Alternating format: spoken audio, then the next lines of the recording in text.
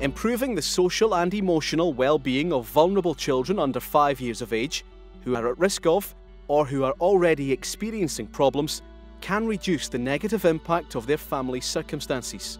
In this chapter, we'll look at how to ensure that all children have the best start in life.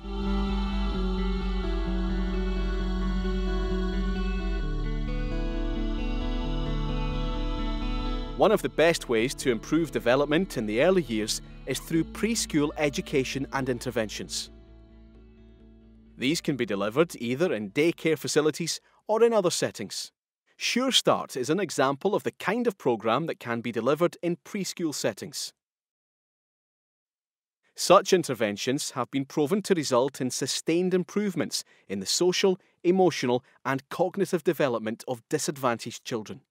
Full-day programmes have been shown to be effective for improving the cognitive development of children who are particularly disadvantaged. These children gain more from intensive preschool interventions and do not show negative behavioural consequences associated with the additional hours spent in early education.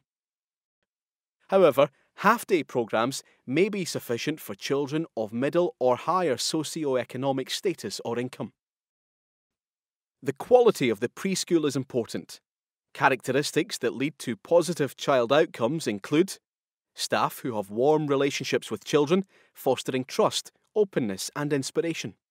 A trained teacher as a manager.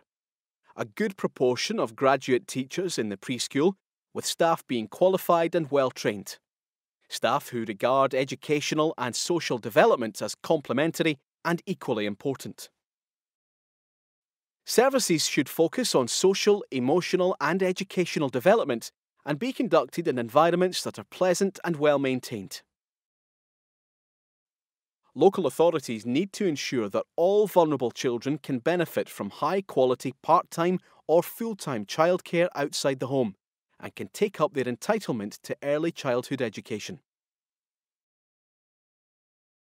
In addition to preschool education, the child's social and cognitive development is influenced by the learning environment at home.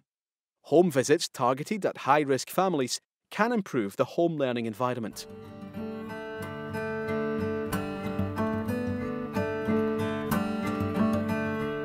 Some young children with behavioural problems may benefit from enhanced specialist parenting programmes, where parents participate in a group or use targeted educational media-based parenting materials. For example, the Incredible Years programme has been shown to improve emotional and behavioural problems in children aged 3 years and under, while both Incredible Years and another parenting programme, Triple P, have similar effects in children over the age of 3.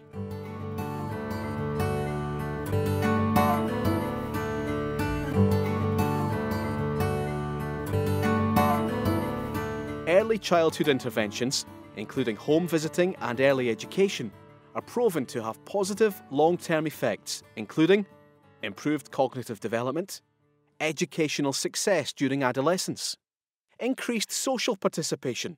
This describes the extent to which we get involved in social or community activities around us. And lastly, reduced social deviance, or to put it another way, less antisocial behaviour.